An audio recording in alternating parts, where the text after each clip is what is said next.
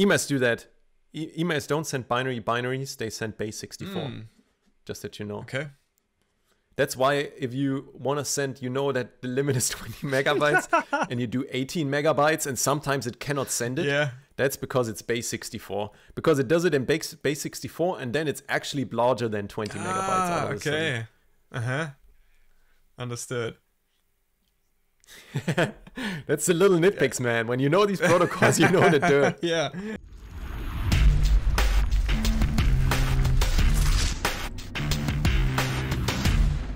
And hello everyone and welcome to our new video. Man with me, we cannot stop laughing already. We haven't even started the video. No. Will be fun today. It's like the feeling like when you're heading up at the roller coaster and you know it's gonna be a good ride. You know? And you just cannot start laughing and nothing's happening yet. You know? The anticipation. Yeah. Oh man. Do what you're doing. Yeah. Today, my fellow mushroom. And hey! Nice. No, actually, it's I learned about the combination of green tea and mushroom, which advances the effects even more. So today I went out for the full package, got my silvery needle, and some chips of the mushroom inside. Yeah. Oh wow, that's a good combination, man. Yeah. For those who don't know it, it's a kind of reishi. Yeah. Reishi mushroom. Yeah. Hold it in the camera. So good, man. Yeah, it's a good combination. Not too much of the mushroom. Yeah. Just slices. Really... Just small slices with the metal saw. Totally appropriate. Yeah, it's so good, man. The thing is, I always think about chopping up my mushrooms. And then I always get to the point where I'm like, I just really enjoy having to slice the shit out of my mushroom to get a tea, you know? Yeah, it makes you appreciate a little bit more the work you put in. And so I know that the last time you were here when I was sweating all about cutting this damn mushroom because the saw was, bold. Yeah. A metal saw, was it, right? Yeah, that's the problem. It was really hard. I also got now my wood saw for it because I also for a time I just used a metal saw because I didn't want to waste too much. But now like I got a really bad ass metal saw and it just chips really through it. Yeah. But the powder is really good because I can now just collect it and use it also for something, you know. So I have both now. I really decided to maybe it's about time to get a wood saw for that.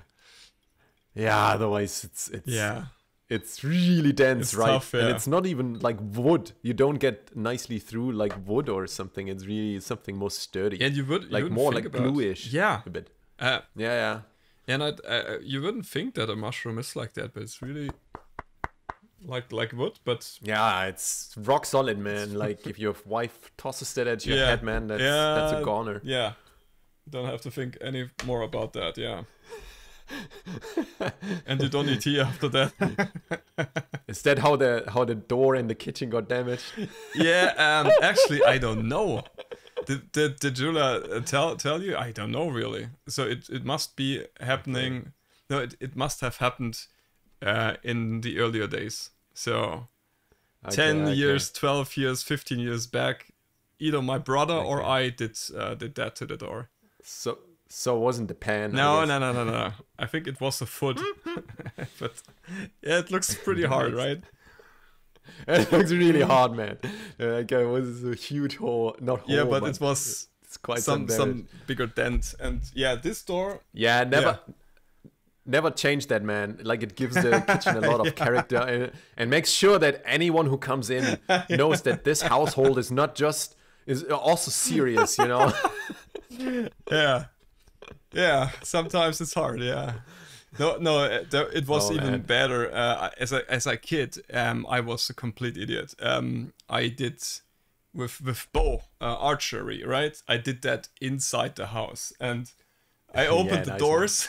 Somehow, I don't know, my brother also closed the door, and just in that moment, I shot, and a little hole was in the door. But I think that door got replaced, so it's not. At least not your brother. But this was kind of close. Yeah, stupid so things. Dude, we need to continue, man. We need to make a video for fun from time to time. Like, let's keep that up. We just record for fun and tell all people about the insanity in our lives. For the fun and jiggles. Yeah, right. Yeah, I don't know. Sometimes we have so many stories. It's just... I feel like sometimes really living in a movie, but it's too funny. Nah, today I'm drinking jasmine, man. I bought jasmine.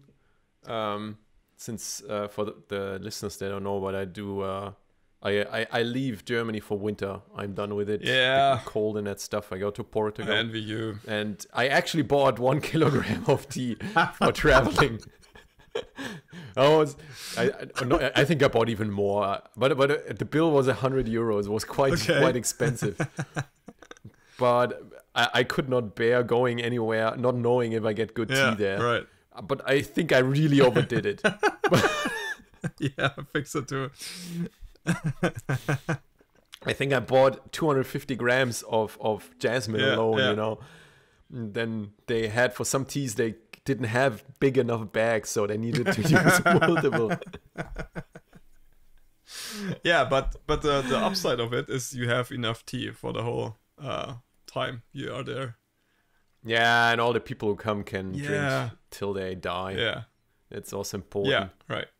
Yeah. Tea's something to be shared. So a lot today after 15 minutes introduction, but yeah, it's good. Life is about life. If it rolls, it rolls. You don't want to stop it. Right.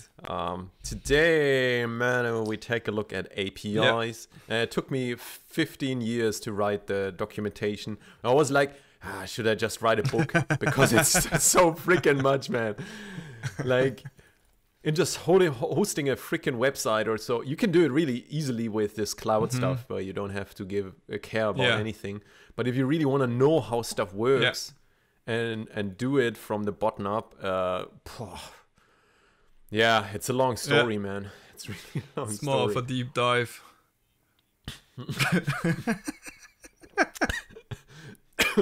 Took a deep dive of my jasmine, man. Dying life. It's a new one. So we go into the API. This is almost the last lesson, and for all you out there. Thank you, man. Like, the T is, I guess, a bit stuck in my head too. The last task though will be an API. So be aware that you will have to go through this, but you will. The last task, I won't do it to. There are multiple levels. I thought doing an API, you could really get into deep shit if you want to, but I thought, like the one I give you is a pretty fair and easy example how to do an API. Like all the really dirty shit you usually have to take care of. You won't. Okay. It's a bit. I'm a bit sad about it because I usually like to throw people into dirt. Maybe we do a second task on top of it. I'm not entirely sure, but the thing is just you would need to have a server or something and really host a website and that stuff to really get a feeling for. Because the problem is this is a Python code, a Python professional course, but hosting something is entirely DevOps. It's around Python, and this is even more severe than we already did so far. And I'm not so sure, like, how far to that go. Would be maybe how much out of Python we should go for this course. We'll still see about that. But very important is I wrote all the important stuff in this thing, so even if you don't use it, you have at least heard of on how it's usually done. You know, partially. I mean, there's so many ways. It's another thing. Like, everyone does everything differently in terms of hosting. Like, it's also. Like, if I get a Linux machine and someone tells me host something on top of it, I'm like, easy peasy. But then in companies, there's always our network is differently, like, different network zones in the company and how to get traffic out and in, and it's so complicated. And usually it's always specific in bigger companies, especially where I'm dealing with.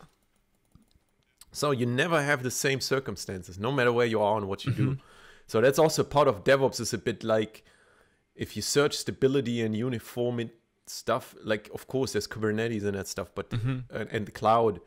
But then there's always this part where the client comes in or whatever, where you have to, you're like, yeah, I cannot do it, just do, you know, simple. Like where they will be like, no, this doesn't work for us, you know, and you're like, shit. Yeah. This is going to be a long story. You already know it when they start with that.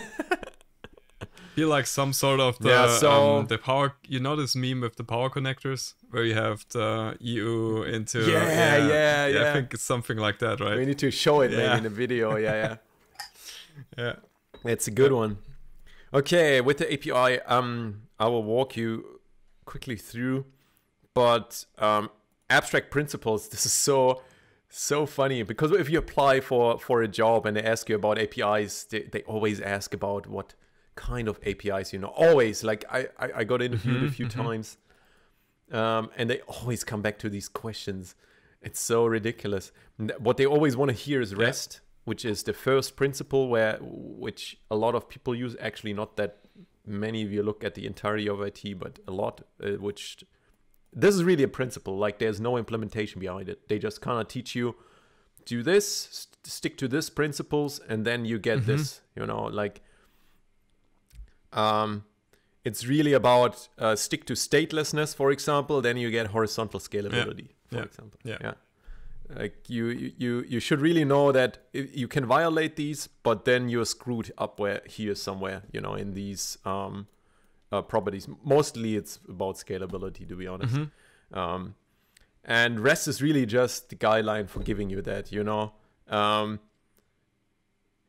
There's no, like, some people think it's connected to some formats like JSON or whatsoever. It's nothing of that. It's really just teaching you principle. The second one you should really know, Manu, is SOAP. SOAP is, like, if you ever want to work for a bank, that's basically how they communicate. And that is actually really, really precise. That's not a principle. That's really how you do it. They communicate with the format is, for example, XML and that stuff.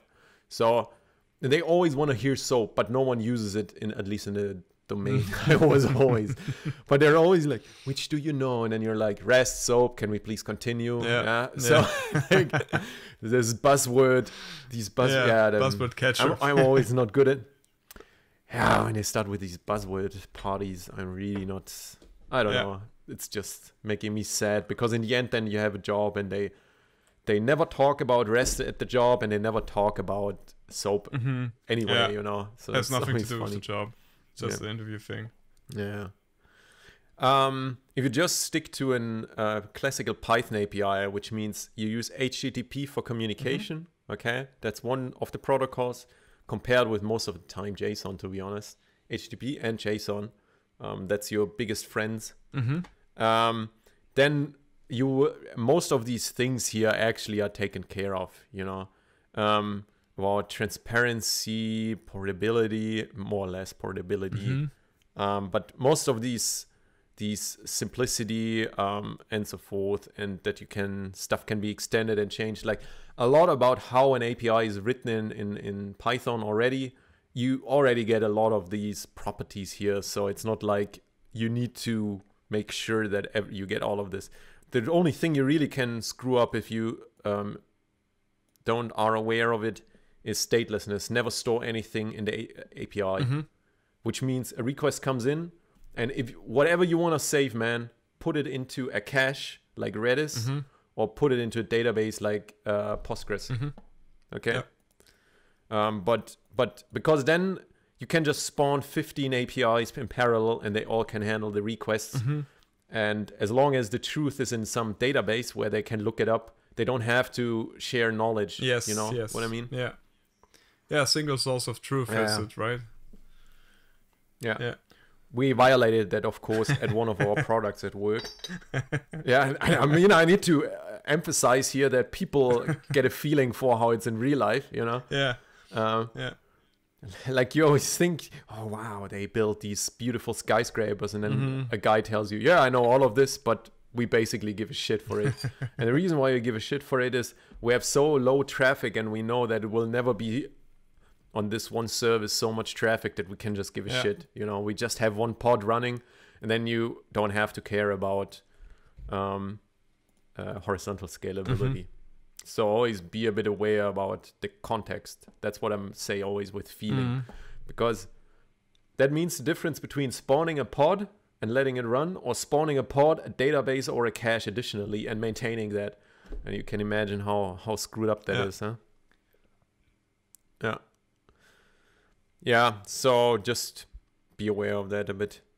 Yeah, most of the stuff, like I said, is already provided. Like cacheability, I mean, web requests can be cached, yes, of course. I mean, you don't need to do anything about it, really.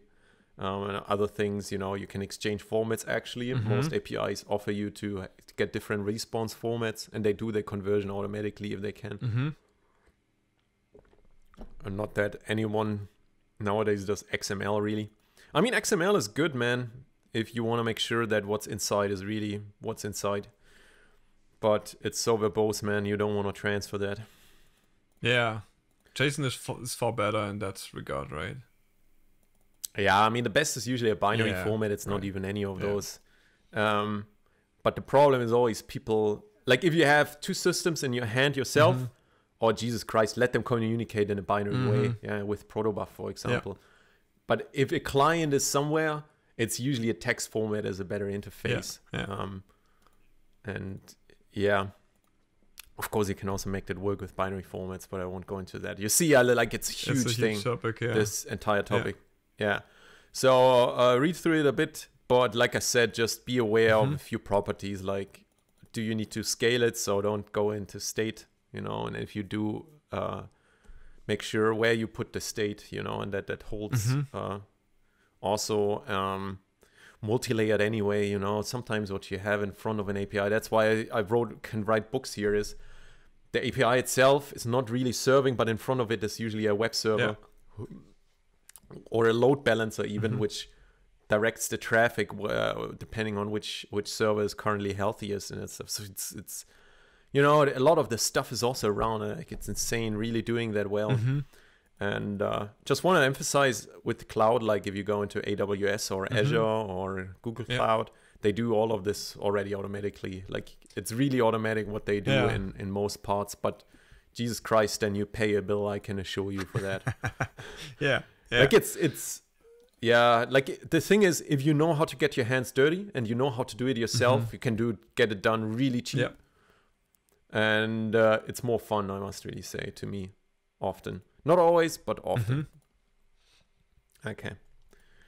So I won't go into REST too much because of this. You can read through it, so you just heard it. But to be honest, no one at work ever discusses this, because usually you already discuss about code where someone screws up. And if someone saves, for example, something somewhere, you already know, okay, is this going to be like, stay like this forever? Or do we maybe right away go for a cache or a database, you know? So it's just that you are a bit aware of these things, also what formats to have and so forth.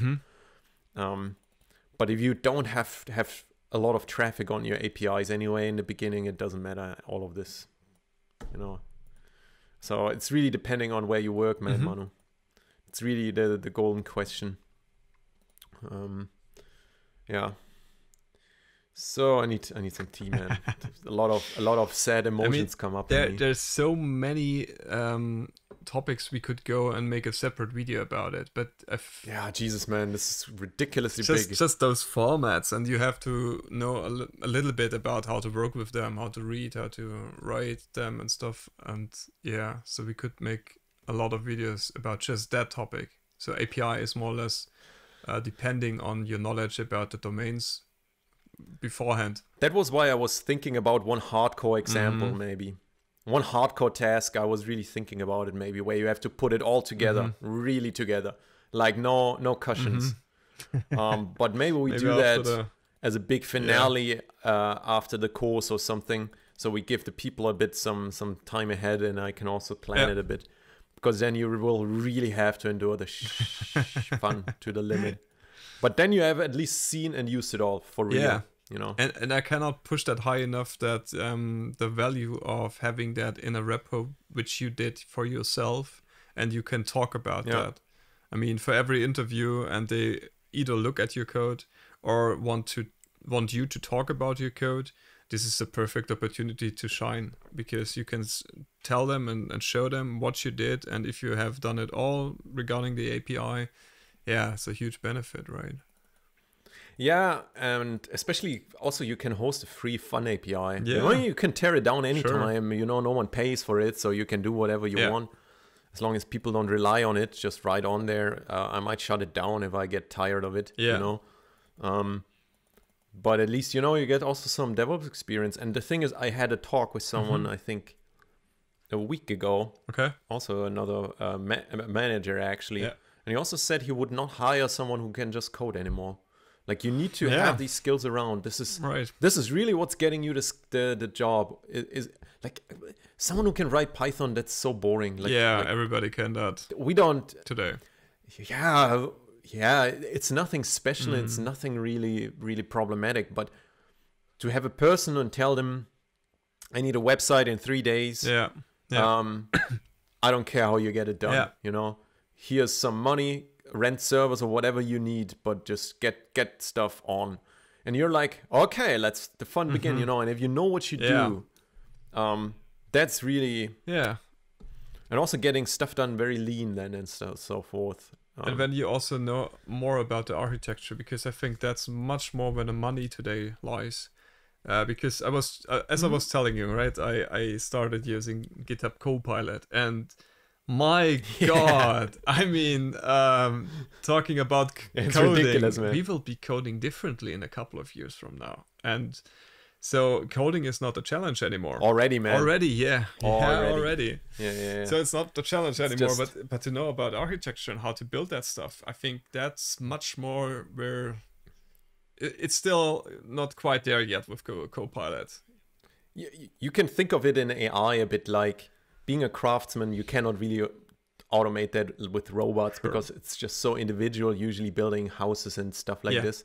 And I really like the surrounding works of IT there too, because it's usually so hard to automate it in all circumstances, even if they have these cloud architectures and that stuff. But there's always something custom. I don't know why, but it's so funny because in the media it doesn't show, but when you really work with clients and companies, there's always custom. And that can be quite fun, you know, and that's not automatable by AI, I can assure you that. Okay, so let's get into the dirt a bit more, into networks, protocols, and other shenanigans. So the APIs usually run on HTTP, which is the communication one, or the major communication protocol. And I just say one because there are so many layers of communication protocols when you do networking. So I would lie if this is the protocol, but this is most of the time the underlying one. For example, HTTP is based on TCP or TCP IP or UDP, but in the meantime now it's based on QUIC actually, which is based on UDP. So you see it's like protocol on protocol on protocol on protocol. But just that you know, HTTP we should really know, like what's underneath TCP or QUIC or whatever, don't care. You know, you can ignore that for the moment. That's not the level you should be aware of, but HTTP is. Like I said, there are other protocols like FTP for file transfer or IMAP for emails, but we don't do any of this. We really just do HTTP. And most importantly, you know, HTTPS, which is like this little S here. That saves you all the day. That is basically, you cannot imagine how many downtimes that little S here caused in our job infrastructure. Because people forgot to renew certificates in time and stuff like this. And it's a classical big company thing. And then sometimes certainly the services stop communicating because they cannot trust each other anymore. Right. So, it's so funny. Like this little S is really the devil in hell. Also getting it running well. And nowadays it goes if you have an own Linux server. But Jesus Christ, man! Like this little S is always makes every programmer I know a bit nervous when it comes to it. You know, it's just always like, dang it, we need to do HTTPS again. Yeah. But the important part is, I wrote that lower down. If you write an API, just care about HTTP, which means not encrypted traffic. And usually on top of the unencrypted is anyway a web server which does the HTTPS. Okay, so you basically just do HTTP And then on top of it is anyway some other software which in the network does the encryption stuff to HTTPS. One more important thing is it comes in 3 flavors. 1, 2, and 3. The 3 major versions. 1 and 2 I wrote are based on TCP still. 3 is based on QUIC. Why is it important? Because, for example, I use the library to write our APIs, and at some point I wanted to check what HTTP version are they using, and they are using HTTP 1. And it is horribly inefficient. I mean, if you have no traffic on it, doesn't matter. But I think HTTP 3 is about 3 times less traffic. I mean, that's ridiculous. Because the bill is going to be a third. If you have really a lot of traffic on, you pay for every byte on your network. So these little things, if you get pressure on your services, everything matters, man. Everything. Then it really matters that you know and ask yourself, why is my software using HTTP 1, for example? Yeah. Good thing is this is so simple, you could implement it in a few lines. Like, it's so easy. Yeah. But just know there are 3 versions, and know every one is better. And maybe the third one is a bit the special one, because it does under the hood something entirely different than the previous ones. That's basically all the knowledge you need. Yeah. Have you ever worked with HTTP? Generally, like writing an API with these methods? I did in part of a video which told me the 5 things a Python programmer should program. First thing was a web scrapper, and the second one was a REST API. And I think I had done some of it. So I got a working API, but it was really just the API running and a post and a get command, I guess. Yeah. Okay, I did not make too much with the code underlying. So yeah, use some tools to do it. Yeah. I mean, you don't need to know much about the protocols, but the HTTP methods one should really know if you write and apply for a job. Because like, they really matter. Yes. They're one of the few things which really matter. Like, if you get a website, of course, it's a get, but you should also know the head method, for example. So sometimes you want to just know how much memory will the resource I get or the file I download be, and then you can just do a head request just instead of a get request. I mean, delete is clear, but then comes always the good riddle. What is different between put and post? It's always, I don't know, like, no matter who I discuss with, and even after a few months after the people, or we figured it out ourselves, there comes a question again, what's the difference between put and post, you know? Because this is kind of like uploads an entirely new resource, and this one just submits something, you know? So there's always a bit of vague which one it is, but most of the time people go for post anyway.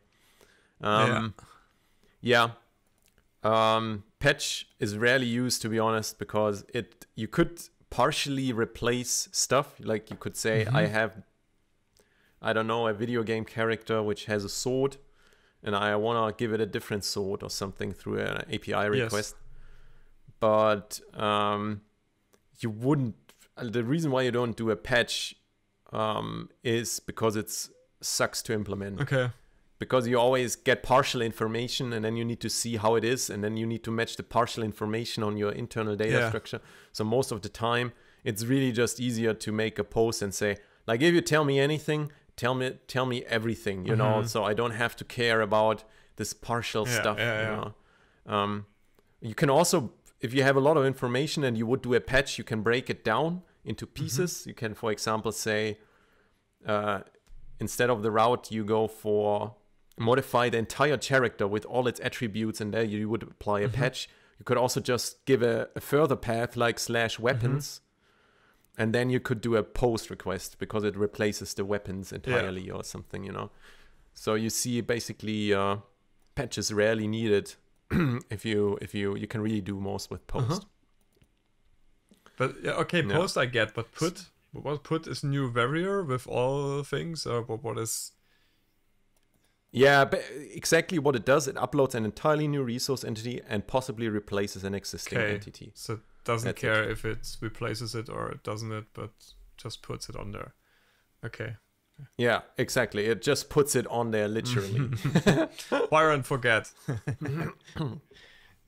And post also usually might have some side effects, like some stuff behind might go on. Yeah. Put is really just put it up. Yeah. But like I said, it's a bit vague, so people fight over that stuff anyway all the time. And for sure, I don't get it right all the time. Most of the time, I also do get, post, sometimes delete, of course, and maybe in rare occasions ahead. Put is really out of the game, and patch is usually also out of the game. Okay. Yeah. Another thing you should really know about HTTP, and this is one of those, these bodies really are important, and these bodies are important, which is the error categories. So if it starts with 1, like HTTP 1 something, you know it's just an information response code you get from the from the other side. You know, if it's a 200 in the 200 range, it's a success. A 300 is just redirection information. 400 is you screwed up, and 500 is the other guy screwed up. You know, and you should really don't know the codes. Screw them. You know, you can look them up anyway on Google. But you should really know the ranges roughly. 1 is never used. Forget about that. 300, occurs. Of course, redirection is a part of APIs. Most of the time, you have a 200. Maybe sometimes a 400 if the request is malformed, or a 500 in case your API crashed. So, so you really should know. And then there's, of course, the finer granularity. For example, most of the time you return a 200, but that's with a payload. For example, most people don't know it, but if you have no payload, then you should return a 2 or 4. Okay. It's always funny, these codes, you know, what they have. Yeah. Like, there are a lot of them, but most of them you don't need, you know. Like, I wrote down the most important ones. Like 301 stuff moved, you know, that's, for example, interesting.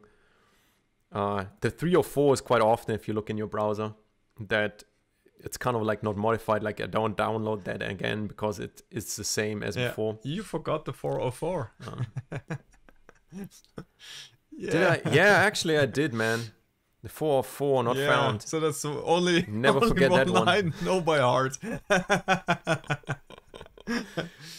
Yeah. Everyone out there, like when you visit a website and there's a subroute which you cannot find, you usually get a 404, right? That's the not found. That's where it's coming from. Of course, no one knows it when they see it. It's so... Yeah. They have funny images from time to time. I think GitHub has also... I'm still a fan of the 418. I'm a teapot, which basically says... Right. Dude, like it says, you try to brew coffee, but I'm a teapot. It's kind of like you're wrong here. Like I'm not wrong address. I'm not doing that. Yeah, it's never implemented, but I like it. Of course, I always like when they do standards and do this silly stuff. Yeah, but why mock on the teapot? They just assume that every programmer just drinks coffee, like the Java boys. But yeah, I don't know. Yeah, that's a good one. I think it's also a good one. Yeah, and you know, of course, the classical ones: bad request, unauthorized, and forbidden. Yeah, those are really, they haunt you like hell, man. Especially with SSH and authorization and authentication and that stuff all the time. Yeah, horrible.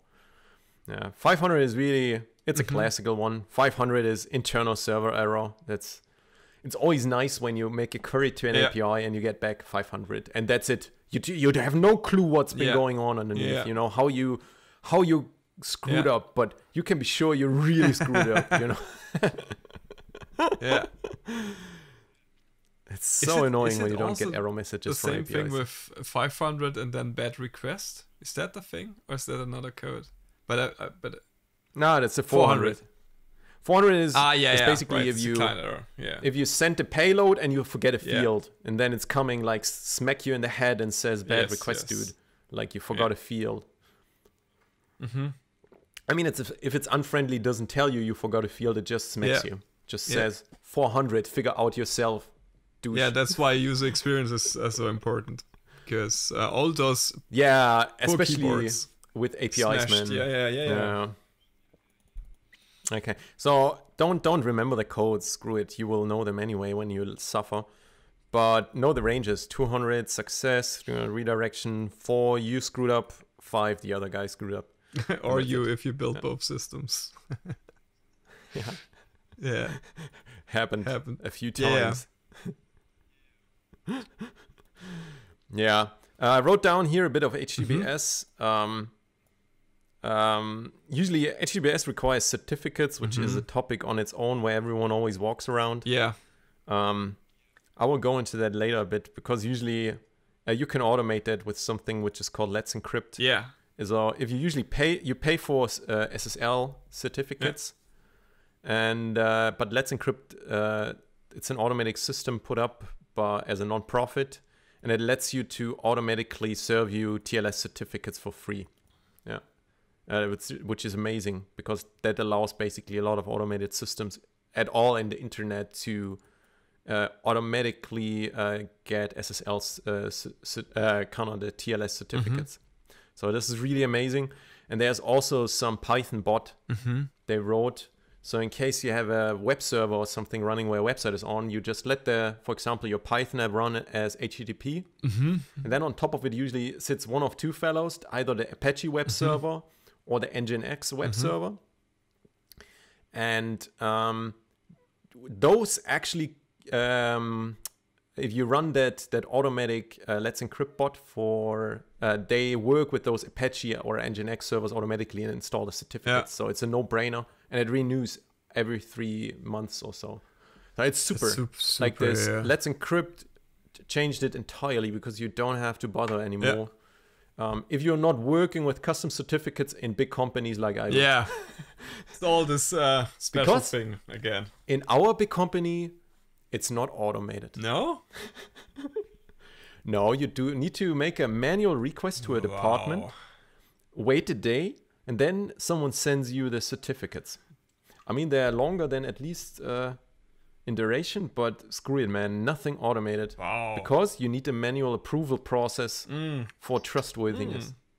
That sounds like a German thing. But that just sounds like some people who don't realize how this world runs nowadays. Yeah, and how many servers got screwed up by that? I think a few, right?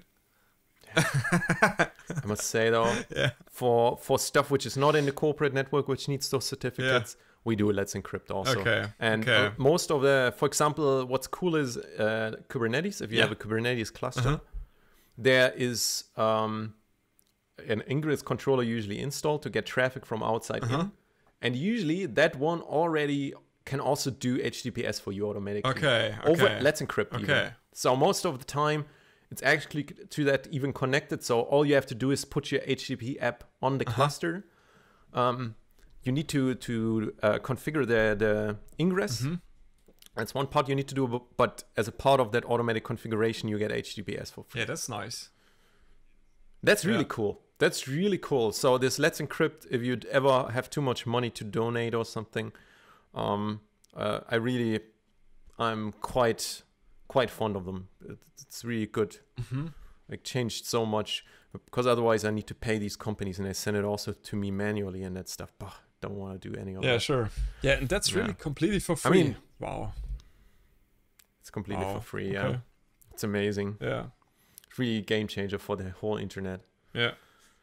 So then protocols on protocols. So, I mean, HTTP is the base protocol, but on top of that, of course, comes another protocol. I mean, here you can just send stuff back and forth, but of course, what you send is also usually in a protocol, right? I mean, you can send, what you usually do in an HTTP request is you have a header, and in the header you specify what you send. A header is basically just a Python dictionary where it's a key and a value. So in any case, people wonder how that looks like. It's really just header stuff. Sounds simple. It's just a Python dict where the header, there are certain keys well known in the standards, you know, like application/type or response type. And there you can specify, for example, I want back JSON or I want XML back. Yeah. And this is really cool because that gives the people, the possibility to customize that. Yeah. Right. But most of the time, no one. It's like I provide JSON. No one uses XML. Like who comes here for XML doesn't get it. Yeah, that's nice that you can specify it. But it's also now who is specifying the client when it calls for a request? Yes, exactly. You can have two things. You can even tell the other side, I encoded it as JSON, or you can even could say I coded it as XML. You could even do that. Okay. So you can do it both ways. But you, as the person sending, she can already German getting through. You tell which format to send and which one to receive. And sometimes they tell you, dude, we don't serve that. Or they say, we ain't talking that language here. That might happen too. So most of the time it's JSON. Is this then a bad request? That could be a bad request, for example. Okay. Yeah. I'm not sure. Would need to look it up, but I think it's a bad request. Okay. Yeah. Just that you know, you can send anything you want, even your wife's pictures over HTTP, of course. Yeah. But yeah, most of the time for APIs, it's JSON to send data. Base64 is also, it's funny, it's basically binary, but it's encoded as strings. So it's basically a blob, but as a string, which is so funny because it's like, I want to send a binary, but not a binary, but binary in text form. Maybe we make it a string and then I send it to you. And of course, that's less efficient, but it's okay. Yeah, why would you do that? Emails do that. Emails don't send binaries, they send base64. Just that you know. Okay. That's why if you want to send, you know that the limit is 20 megabytes and you do 18 megabytes and sometimes it cannot send it. Yeah. That's because it's base64. Because it does it in base64 and then it's actually larger than 20 megabytes. Okay. Understood. That's the little nitpicks, man. When you know these protocols, you know the dirt. Yeah, that's so stupid. Why would they do that? Why not just in binary form? Because the protocol, I think, does not allow binary itself. Okay. I think the IMAP protocol is the issue. All right. Yeah, understood. I'm not sure. I never did email. It's horrifying me thinking of it always, but I'm pretty sure that it's most likely a protocol implementation which has no binary parts. Yeah. Or even if it has, it's some people implement it differently or whatsoever. There are always a billion reasons why people do base64. And also APIs, what's often is they send JSON, and then sometimes you have a field, I don't know, like image. Yes. And then sometimes in this JSON image, you have a base64 in the JSON payload, string. They have a field. Yeah, you have a base64. I saw that. Because and this makes also a bit sense. For example, if you upload a config file in a bigger JSON payload. Yeah. It makes no sense to send that as a string because it's big and complicated. And often it's much easier to just do it in base64 and then you have in your JSON payload one base64 field. So consider that too if you want to embed something in the JSON. You see, it's ridiculous writing APIs. Yeah. You can also upload images and that stuff and videos right away. When you do that, it's no brainer. Generally, you can also upload a blob. There's actually a type blob. So they know it's just a binary being uploaded. For example, if you have a file storage, you could do something like this for fun. These friends here, they are when it's different formats. Protobuf is basically JSON, but in binary and a lot of sugar and help around it. I really love it. Like from all the binary protocols, you don't need to know them except for protobuf. Okay. It's really a game changer. That's why I was also thinking about this. Is, for example, one of the things I would really like to teach too, but I think I could let you write in this course four APIs or 5 to get all the topics done. You see, it's really huge. We have to make a separate course about protobuf and advanced topics, maybe.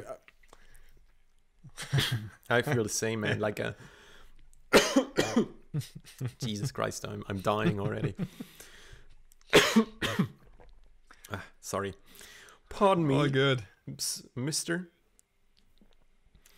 Yeah, so know that there are different types you can send and receive, but that's usually you just do JSON. Yeah. So not so important. Like I said, this stuff is a bit more important than here, but you can send anything you like.